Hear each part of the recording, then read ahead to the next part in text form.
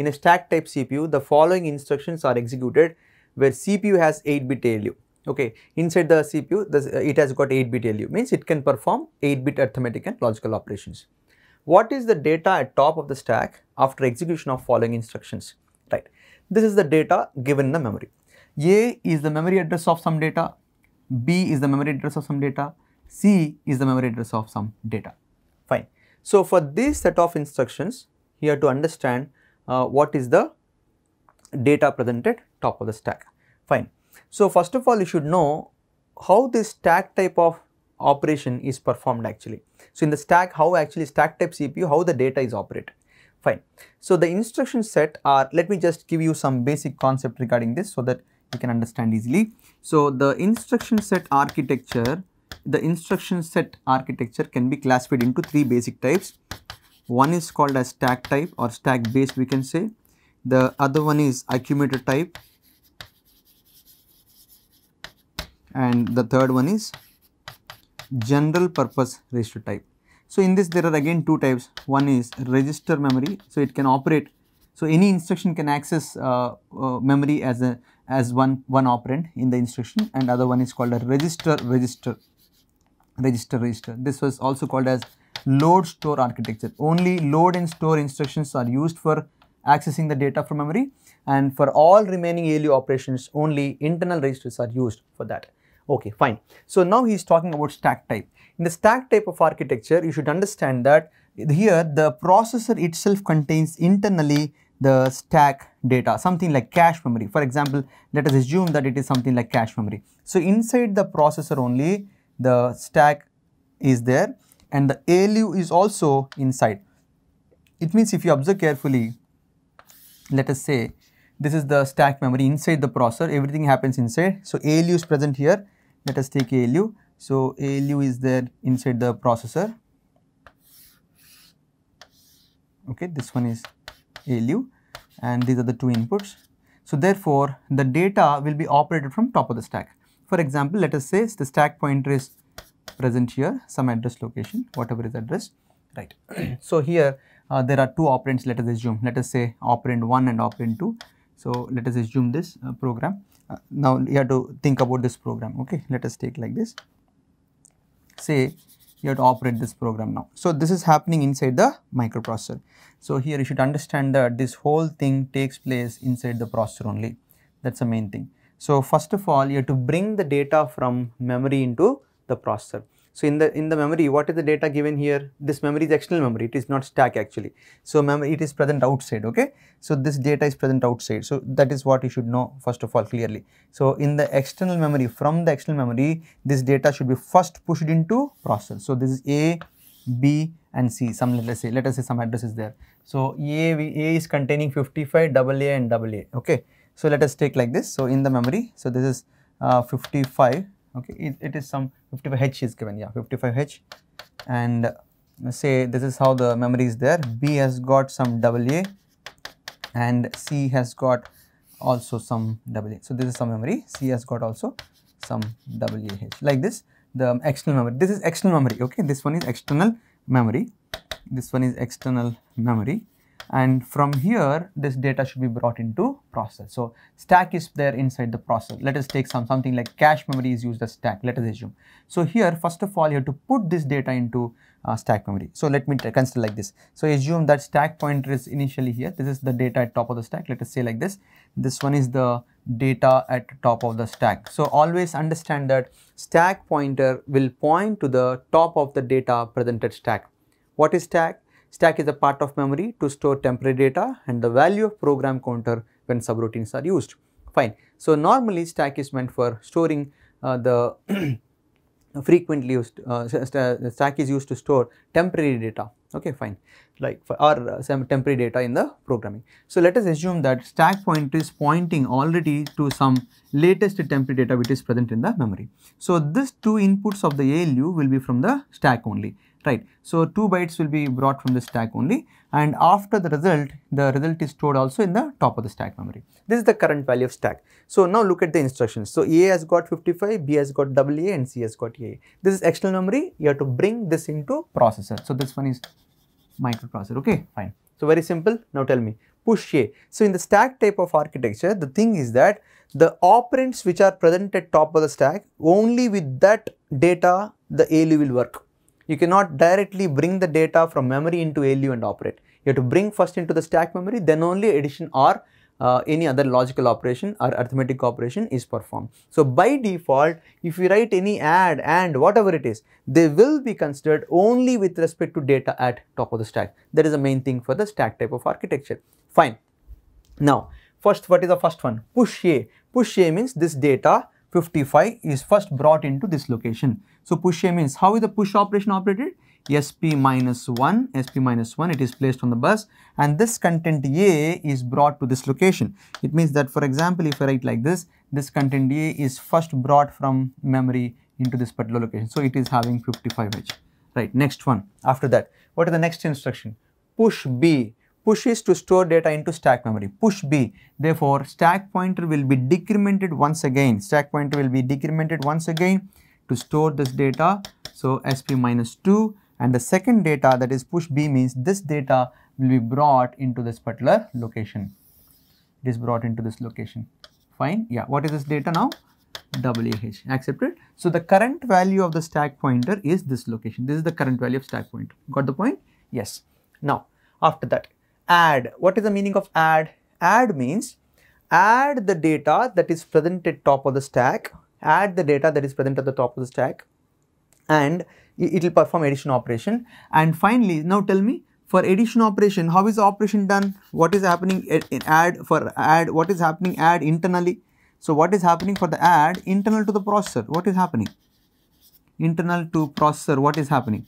For add operation, automatically, now tell me, after the two pushes, push operation, this is the current value of stack pointer, right? Fine. So I am just taking out this one. Okay. So after that, these two, this is the current value of stack pointer. Let us say this is the current value of stack pointer. For two push operation, this is the SP value. But for the next operation, current value should be considered from here only. Fine. Now after this, these two data bytes, whenever add happens, the data at top of the stack is automatically popped into this ALU. Therefore, first data is popped up here. Let us say second is popped up here. First data is popped here means SP will become SP plus 1. SP will become SP plus 1. So 1 byte is brought here. Okay, first byte means the first byte, the AA has been brought here. Okay, after first pop, it is SP plus 1. It is automatically done by the processor. It is designed like that. Second one, second byte is brought here. It means SP becomes SP plus 2. It means initial stage only. So this is also popped here. Let us take. So this is also popped here. 55 has come here. Now this addition operation is performed.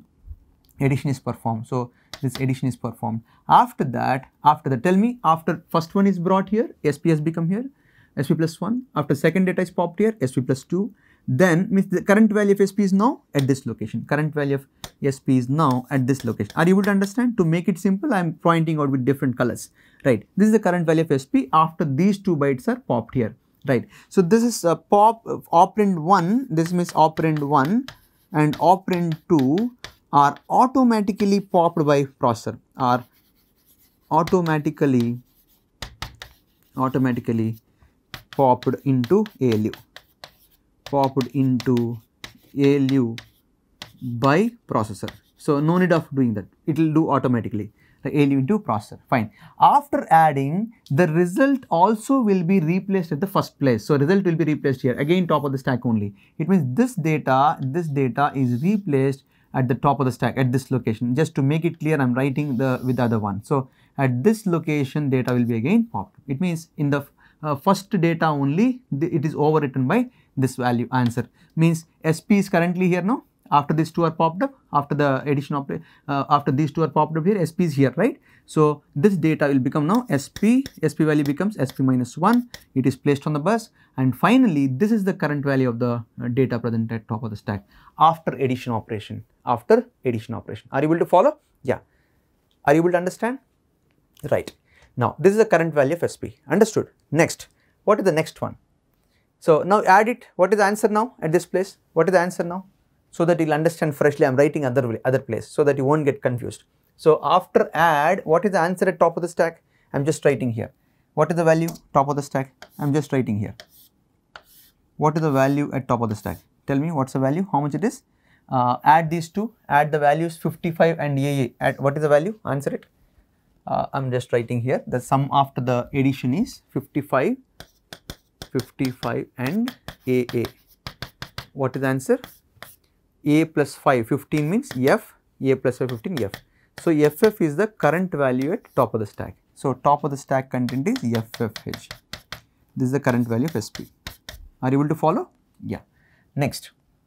Now, the next value is, yeah, after that, this is the current value of top of the stack. Means FF, I'm just pointing it so that it will be simple to understand, or else it will be confusing. So, at this location, current value is FF. Fine? Right. Next one. What is the next one? Push. What's the next one? The next instruction is push C. After that, push C. What is the value of C? AA.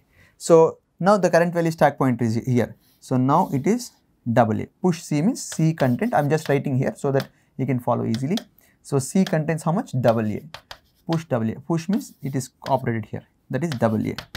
Fine. So, what happens? How it is transferred? First, SP will be SP minus 1. Then this is transferred. So, what is the current data at top of the stack? AA. Right. Now, observe carefully. What is the next one? And means perform AND operation between these two data in the ALU. Now, if you observe carefully, so this is the current after the push C, this one is the current value of, this is the current value of stack pointer. So, for a push operation SP is minus, for a pop operation SP is plus generally, right. So, now the current value of SP is here, right. Now, observe carefully, pop, what is that? AND is given. What is the meaning of AND? Any ALU operation, it will be performed only with the data at top of the stack. So, again these two are popped up. Again this AND operation is performed, AND is performed, and result is again stored in the first memory location only. Result is stored at this particular first location only. That is the meaning. Okay, fine. These two are popped up and the SP value will be here. For example, there is some template here. So, now tell me, for AND operation how it happens? Very simple. First one, this AA will be brought here. AA is brought here.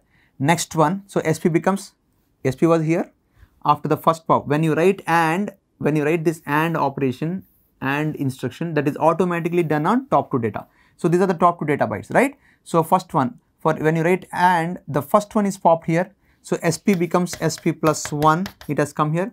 Again, second byte, this FF is brought here, FF is brought here, right? After that, SP becomes SP plus 2. Are you able to follow? The current value of SP is showing this one, some temporary data, whatever it is, don't worry. So, what is the AND operation? So, hence the program completes. So, what is the question he is asking? He is asking what is the data at the top of the stack of the for the following instructions. So, very simple. Now, tell me, it takes time for explanation, but operation is very easy. So, very simple now, what happens here? Perform AND operation of, what is the AND operation of these two? Tell me, FF, what is FF? 1 1 1 1 1 1 1 1. AND operation. Question will be logically given. Next one, AA. What is AA? AA means 1 0 1 0 1 0 1 0. That is the binary pattern. Accepted? Right. So, perform AND operation. You know AND logic. So, what is AND logic? Output is high only when all the inputs are high. If one of the input is 0, output is simply 0. It is 0 0 0 1 1 0 and 1 1. So, output will be 0 if one of input is 0. Output is high only when both the inputs are high. So, very simple. Now, you tell me 1 0 is 0. It is 1 0 1 0 1 0 1 0. Simple logic. Anything that is performed AND with F, anything, this one is 1 1, no? Very simple. Now, tell me, if one of the input is high in the AND logic, whatever is the second input, same thing will come. If one of the input is high, whatever is the second one, same thing will come. So, blindly you can tell that if you perform any data, FF means all ones, no? If you perform any data with the F means all ones, any data with the F, the same quantity can be simply copied here. That is what you got. You got the point? That is the meaning. So, in AND operation, if one of the input is high, whatever is second one, that will be the output. That's all. So, AND is used for masking, switching logics, right? Masking means if one of the input is 0, there is no meaning for other. If it is 1, whatever is second one, the same thing is obtained in the AND logic. Are you able to follow? Yes. So, it is generally used for masking in the real-time switching logic. So, what is the answer now? AA. Now, compare the options. Very simple. What is he asking? The answer AA is 1's complement of A. Wrong. Wrong. AA is 1's complement of A. Wrong. Answer is AA. How it is 1's complement? It is 2's complement of A. 1's complement of A is something different. So, it is already double A. 1's complement is different, no? Wrong. 2's complement of A. So, 2's complement of A is also wrong. You can check it. A means 1 0 1 0. 1's complement will be 0 1 0 1 0 1 0 1. 2's complement is you should add 1. So, what it becomes? 0 1 1 1 0. Yes, that is 1 0 1 0. This is becoming 5 6. Wrong. So, it is not double A. That is wrong. Answer is double A. You have to compare this. This is also wrong. Third one. 1's complement of memory content that is present at address B. Tell me what is the data present at address B? He is telling that it is 1's complement of this one. 1's complement of this one. Answer itself is double A. Answer itself is double A. How it can be equivalent to 1's complement of this one? 1's complement of B is 5 5. No, already we have done here 5 5. So, that is wrong. This is also wrong. 1's complement of memory content that is present at address A. So, this is memory content that is present at address A. So, what is there at address A? 5 5. So, what is that must be the correct answer because there is no option left, right. So, you can look at this double A, 5 5 and A are 1's complement to each other. I told you, no, question is logically given. So, AA means 1 0 1 0 1 0 1 0. Its 1's complement is 0 1 0 1 0 1 0 1. So, what is this value? How much it is? Double 5. That is the correct answer. So, D option is correct one. Okay. So, the question for explanation it may take time, but it is very simple to understand how to operate. So, did you understand the question? Very simple. Stack operation is performed, the stack type will perform ALU operations only inside the process stack, whatever is there. So, let us assume something like cache memory is used as stack. So, only top of the data is operated for the ALU and result is also stored in the first operand place. So, that is how the operation will be performed. Is it clear? Right. So, the answer is the D one, that is 1's complement of memory content that is present at address of B, address of A, this one. So, A contains double 5, so 1's complement is double A. That is the answer you got. Okay, fine. So, question will be always given in a logical way. That is what you should understand. Clear? Right. I hope you have followed this.